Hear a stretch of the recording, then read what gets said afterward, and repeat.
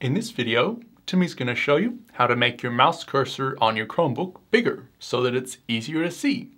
To do this, you'll need to go into the Settings app. So just click on the app launcher in the bottom left-hand corner of the screen to see all your apps like this. And now just scroll down until you find the Settings app. Here it is here. And then click on it to open it up. And now you'll need to go down to the accessibility section. So you could scroll down like that if you wanted to and find it, but it's a bit faster if you just click accessibility in this side menu right here.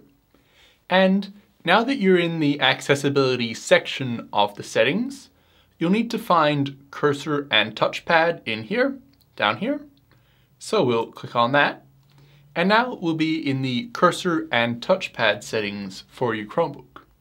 And the second option in here should be show large mouse cursor.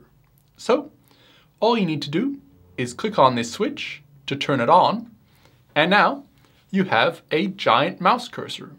So it will immediately automatically make your mouse cursor as big as possible. And as you can see, that's really very big. So if you want to have a really big mouse cursor like this, you're basically done. You can just close the Settings app and enjoy your gigantic mouse. But if you didn't want it to be this ridiculously big, you just wanted to make it a bit bigger than it already was, you can adjust the size with this slider down here. So you can see it's set to large at the moment, but if we click and drag that, we can drag it back, and as we drag it, it's progressively getting smaller and smaller. And once you get all the way back here, it'll just be normal sized. So you obviously won't want it to be on that if you're watching this video, but maybe you want it to be somewhere in the middle like that.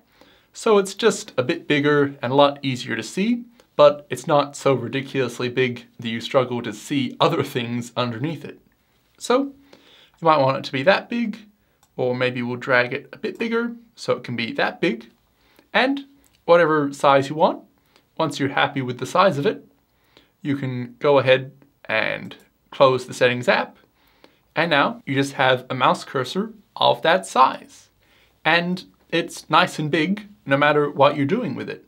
So it looks like this as a normal mouse, or if we open up Google Chrome, if we were to hover over a text box where you can click and type, it'll bring up this really big typing cursor, so you can click into the text and still have a really big cursor.